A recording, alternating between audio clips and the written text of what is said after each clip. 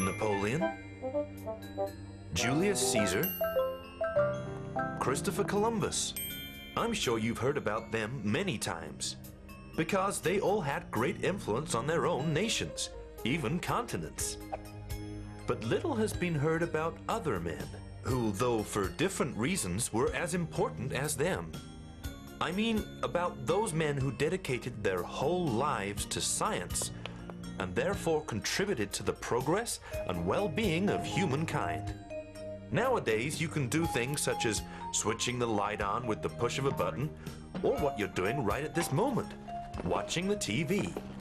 Thanks to a long list of men throughout history, we have discovered such important things as the wheel, the telephone,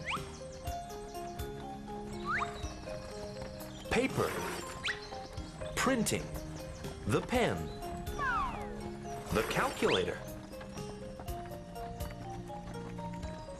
or the car, for example.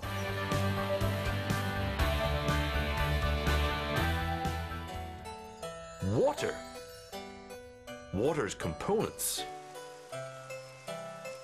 One of those men is called Henry Cavendish, and he is very important to all of us.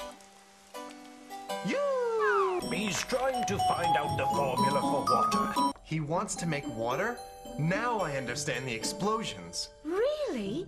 And what's the relation? It's easy. Water is a combination of oxygen and hydrogen. Oxygen and hydrogen are two types of gases. By joining two gases, you get water? As if by magic?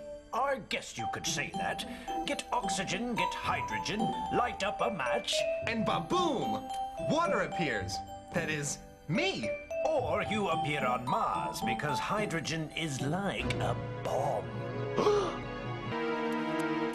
Look, the H for hydrogen.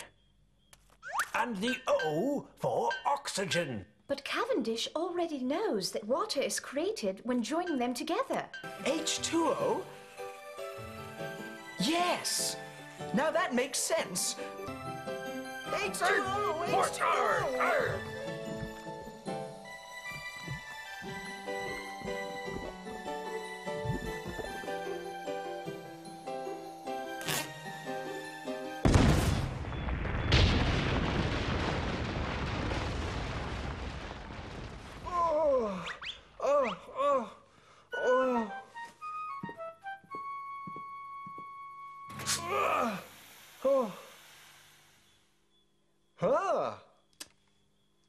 The gas has vanished.